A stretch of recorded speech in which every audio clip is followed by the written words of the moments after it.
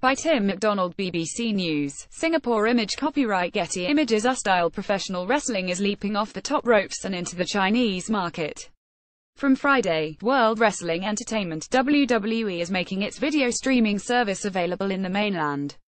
The part sport, part soap opera joins a long list of sports eager to tap into a new customer base. Industry watchers say finding local stars will be key to its success. Local partner WAS service will be available through its Chinese partner PPTV, with subscribers required to download an app to access the content. Past events have received a great response from WWE fans in China, according to Godfrey Zheng, Executive Vice President of Suning Sports Media, parent company of PPTV. China has held a number of WWE events over the years, and there's even a local West-style wrestling organization, but this is the first time an entire channel devoted to WWE will be available. The network will feature WWE's major live events and original series, as well as reality shows and classic matches.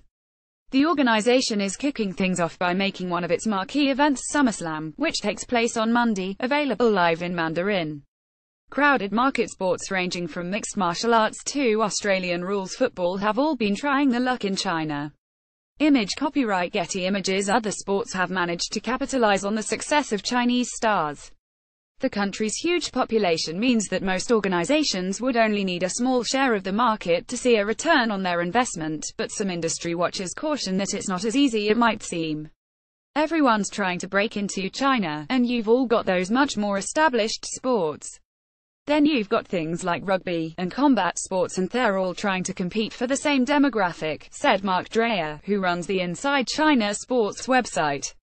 Two-time Grand Slam champion Li Na helped to make tennis more popular, while Chinese NBA star Yao Ming made a huge difference to basketball's popularity.